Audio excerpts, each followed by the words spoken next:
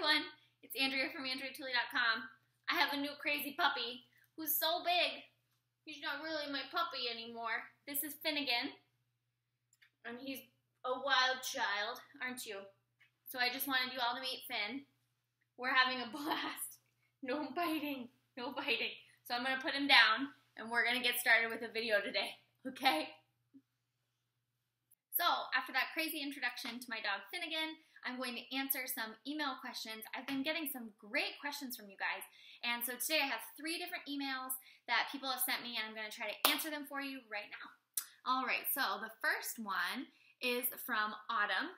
Autumn is a pre-med freshman, doing well in her classes, has all A's, but she's nervous about biology. She says, I love bio and I understand it, but the questions on the exams can sometimes trip me up. She's done well in the exams, between like 80s and 90s on her exam grades, and so she's worried about her final coming up in 2 weeks. She says, I don't want an A- in the class, I want an A. With that being said, do you have any recommendations for preparing yourself for questions that might be trickier? How do you break them down or anything like that? And then she says, also, I know getting good grades is important for medical school, but is it okay to get an A- every once in a while? So these are awesome questions, Autumn, and so we're going to try to break it down. So first thing is that whenever I was right on the edge between like an A or an A- in a class, and it was all coming down to the final exam, which I feel like happens all the time, I would always meet with the professor. And I would tell the professor, you know, I love your class, I've been working really hard, I feel like I've done really well, and I understand the material, but I'm kind of right on that edge, and so what recommendations would you have for me to study for the final? And you'd be surprised how many times they'll say, oh, you should really pay attention to this review sheet, or review all the homework questions, or give you some really great tips that will kind of lead you in the right direction for the final, because there's so much material and you never know like what's the best thing to study. And you can even ask the professor, like, should I focus on the textbook or should I focus on the notes from class or anything like that. So I think that's always really good, because they're going to appreciate that you've taken the time to meet with them and ask them about the final, and they're going to remember that too when they're grading you for your final grade in the course. They're going to remember that you've met with them, that you've asked questions and things like that. So definitely meet with your professor and ask them for tips about the final, okay? So that's number 1. And then the next thing I would do is review all of the old exams if they give you the old test. I feel like most people, most professors will give you a copy of the old test. So try to review all the questions, go through take the test again, make sure you understand all of them, because sometimes on the final exam you'll find that there's similar questions kind of phrased a little differently, or look through the answer choices and make sure you understand all the answer choices, because you'll find even sometimes word for word questions, same exact questions from the test. Okay, then the next thing you can do is try to ask people who've taken the class before any advice they have for studying for the final, or ask the professor if there's any old final exams that you can use to study from, or ask your friends if they have any old final exams, as long as that's within the correct standards for your class. You know, if some classes are very private about exams and professors don't want you to take home exams, and so it would be considered cheating or kind of blurring the lines to ask for an old test or to look at an old test of a friend's. But if you think that's okay in your class, then definitely do that, because you can pick up a lot of good extra questions and kind of tips for what's going to be on the test. So then the other thing I would say is that it is totally acceptable to get an A- every once in a while. I got an A- in many classes. I think I got an A- in chemistry one semester. I think I got an A- in biology one semester. I got a B+ in the biology lab. And so don't stress about it. I think that if the majority of your grades are A's, biology, chemistry, those core classes that you take as a freshman in college, they're really challenging. Those are weed out classes. And so if you're getting an A-, you're doing awesome. So don't stress about that. And also, this is just the first semester, so you have next semester as well to kind of step it up. If you get a B+ or something, try to get an A next semester. But, you know, take that pressure off yourself, because that's going to help you study better. If you're so focused on, like, I must get an A, and you're so stressed about having to get an A, sometimes that can make you even do worse on the test, because you're so anxious and there's so much in your mind, you know, there's so much riding on the test. So give yourself a break. If you get an A-, it's no problem. You're still going to do awesome, okay? So that's my advice for you.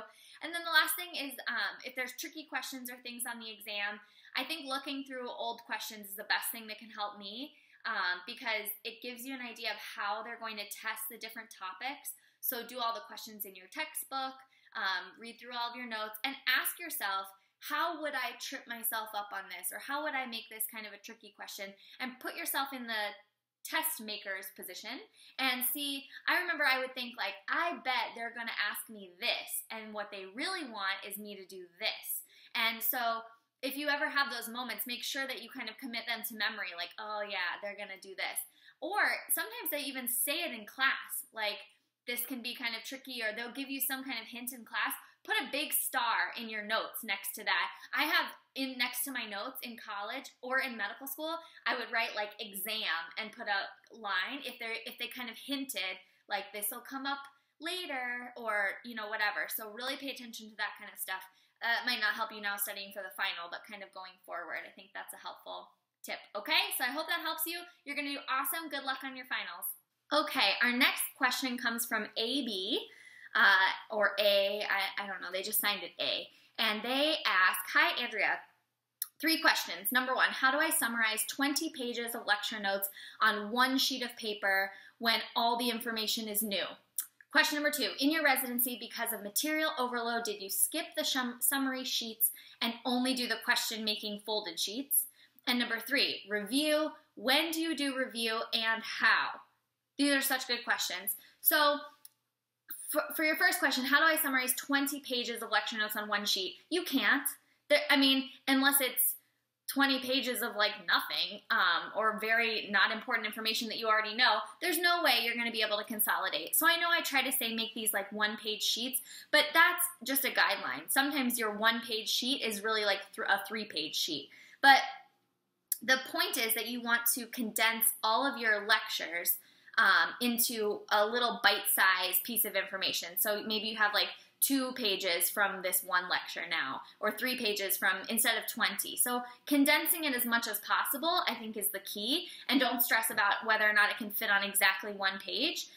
And then make sure that you're just not rewriting the information, but synthesize it and organize it in a different way. So make bullet points, make outlines. If there's a bunch of factoids, be like everything about this and just kind of list them. Or list them all in one line with commas so it takes up less space on your sheets. The point is that you're trying to get through this information and work through it and reorganize it in your head, and that's what's going to help you remember it, and that's what's going to help it be easier to study. And so don't stress about how many pages your note sheets are or anything like that. Just try to kind of put it into a format that you can refer to and understand it without having to flip through 20 pages of lecture notes anymore. That's kind of what I would do. I hope that's helpful. Okay, and then the next thing is, in residency, did you skip the summary sheets and only do question folded sheets? So in residency is such a different beast than medical school because there's not tests. There are some lectures, but it's different, and a lot of it is clinical information that you're kind of learning as you're going.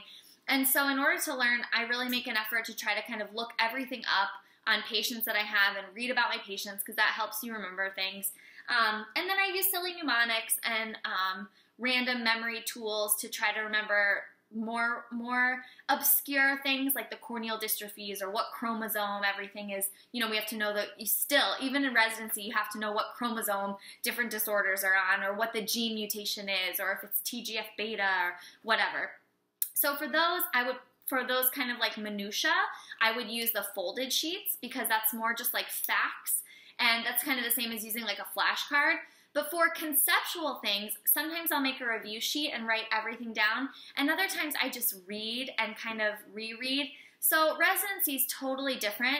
I'm going to show you my notebook that I'm currently using, and I have many of these, but this is my current notebook that I'm using right now to take notes. So hold on one second. Okay, so right now I'm using this composition book. It's just a small composition book that I can throw in my bag, and I have a bunch of these that I've used. And I have some papers that I just stuck in here that I need to read. And so we're going to flip through some of the just kind of like review study sheets that I've made. a lot of it's just notes that I've taken from lectures in class.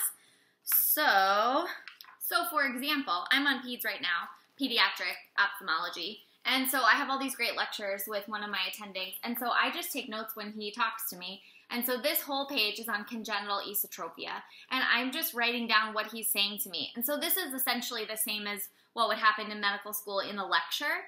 And so, you know, I put like little stars by things, and I take notes kind of the same way I think that you all would take notes, and just write down what you think is important. I try to group things together. And this isn't the most organized form of notes, but it's useful for me. Here's another example. So I wrote red flags, and I have all the bad things that you need to watch out for that would mean there's something else bad going on kind of written down, and that's important, and so it's underlined. And I can always go back to this and re-synthesize it, and what I often do is when I'm reading in the textbook, I'll kind of have my little notebook next to me, and I'll refer back to my notebook and either write additional things in my textbook or write additional things in my notebook and kind of add things to both of them. But then if I'm taking stuff from the book, so this would be an example of notes that I've taken from the book, and this would be like a one-page summary sheet. So this is all the toxic retinopathies. And so I have different points that I've kind of written down of all the different medications that cause a toxic retinopathy. And so this is just one page, and this is probably like 3 pages or maybe even more in my textbook. But, you know, so for example here, for Mellaril, I have written down that it concentrates in uveal tissue, and then I just wrote leads to RPE damage. So I don't need to know anything else besides the fact that it leads to RPE damage. And so I make my little, you know, leads to sign, and that's enough for me. And you don't really need a ton more. It's just the big points and the things you want to remember. And so that's how I do it in residency. I think I was a little more intense in medical school, and I would write down much, much more. Here's another example of, these are all the different studies. There's tons of studies in ophthalmology that we have to know. And so all the different studies, I have the key points from the studies, and then I've highlighted the names of all the studies so that I can easily go back and refer to, oh yeah, what did that study show again? What was the main point of that study? And some of these I just have like a tiny little blurb because I don't care about all the minutia, but I just want to know the big points of the study. And so here's some more studies.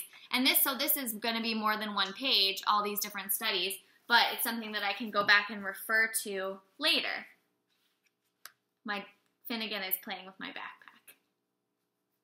So that's kind of how I make it in residency. And in residency, it's just totally different, and you kind of have to find the way of studying that works for you. Okay, and then the last question is review. When do you review and how? Oh my gosh, I review whenever I get a chance, which is not as often as it should be because that's the way residency works. And how do I review?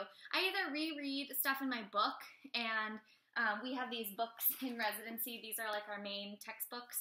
And so you will see that I highlight stuff as I go through it. And so I'll go back and reread the stuff that I've highlighted. And also I write little notes in my textbook. So some people are very anti that, but like I'll write little things. So I'll go back and reread what I've written, or like I said, I'll look at my notes and refer back to the book. But honestly, man, studying in residency is hard, and you just have to find time when you have time between seeing patients, being on call, trying to do research, trying to be involved in leadership. There's just so many things going on. And so you read about your patients and you study in clinic, and then you review whenever you get a chance. And that's just how it goes. So those are the big things that I do. I hope that helped. You're going to do great. One more question. This is from Mimi. And Mimi says, hi, Dr. Tooley. I wanted to ask a quick question. Lately, I've been going through some really tough personal stuff, and it's so hard studying when all I need is some free time to feel sad and deal with my feelings. What is the solution to this? How can I not let my grades fall down in this period of time? So I'm so sorry, Mimi. I'm really sorry that you're going through a hard time. It is so hard to concentrate and to study and to stay focused when you have something else going on that's taking your attention and that's also making you feel sad because you're not going to have the energy to study. And So it's really tough. I feel for you, and I'm so sorry you're going through this. I hope everything gets better. I can totally relate. During my first year of medical school, Kyle, my husband, and I got into a huge fight. We never fight. It's like the last fight we got into, but it was a gigantic fight, and I was really upset. And it was the day before my anatomy test, and so I was like losing my mind, and it was so hard to study, and it was so hard to concentrate. And I think everybody goes through tough times, and it's not uncommon for your schoolwork to suffer. So cut yourself a break if you don't do as great as you first intended to. And everybody understands that things happen in life, and take care of yourself first. That's the most important thing, is to take care of yourself first. Get a lot of rest, sleep, feed yourself well, make sure you pay attention to your emotions. If you need help, get help. Reach out to friends and family. Make sure people know that you might need them in this time. So that's the number one thing you need to do. But in terms of being able to kind of study and push through it, I think you need to be really regimented with yourself. At least that's what would work for me. And so if I was very upset and I couldn't focus, I would say, okay, for the next 30 minutes, I'm going to focus as hard as I can, and then I'm going to take a break to be sad and just relax. And take it easy on yourself. You know, when you're hardcore studying, 30 minutes might be like nothing, and you might think, no, I need to study for like 3 hours before I take a break. But your mind is so preoccupied with what's going on. So I would say just say 30 minutes, or maybe even like 20 minutes. A very small chunk of time. For the next 15 minutes, I'm just gonna laser focus. And I think when it's a tiny chunk of time, you can get over all the other things that are going on in your mind, because your mind doesn't have enough time to wander, because you know it's just a short amount of time that you need to be laser focused. And set an alarm on your clock and be laser focused for 15 minutes, and then get up and get a drink of water and kind of recollect yourself. And if you're feeling okay, do it again and do it again. And you just need to give yourself a ton of time to heal, and don't be hard on yourself. It's really tough to go through something personal, and I think people are very understanding, so you can always reach out to professors and say, like, look, I've had some huge family issue, and I'm not going to do my best on this test, or whatever, and they'll work with you. If you're in medical school, there's all kinds of wellness counselors and people who are there for you to kind of help you, because medical school in and of itself is such a stressor. And so if you have something outside of that that's stressing you more, then people just you can't handle that amount of stress. So take care of yourself and be easy on yourself. Give yourself a ton of room to kind of get through it. And I think if you do want to try to study, breaking it up into those small little chunks would be the best way that I think that at least I would be able to get something done. And the other thing is that if you just are not in the mindset to learn, if you're just, sometimes when I'm so tired, I'm like, I'm not going to absorb any information now. Or when you're really upset and you're like, there's no way I'm going to remember anything that I read tonight, then do some busy work. That's a really good time to make those folded sheets. And maybe you're not going to remember anything, but at least you have them made. And it's kind of mindless, you know? So make flashcards or make those folded sheets or whatever, so that you've kind of done the busy work, so that you can go back and study later when you're in a better place. So those are the things I would do. Take care of yourself, Mimi. I hope everybody enjoyed these questions. Make sure to subscribe to this channel so you never miss a video. I have several other kind of like how to study videos and some motivation videos. So definitely check out those, and have a great day.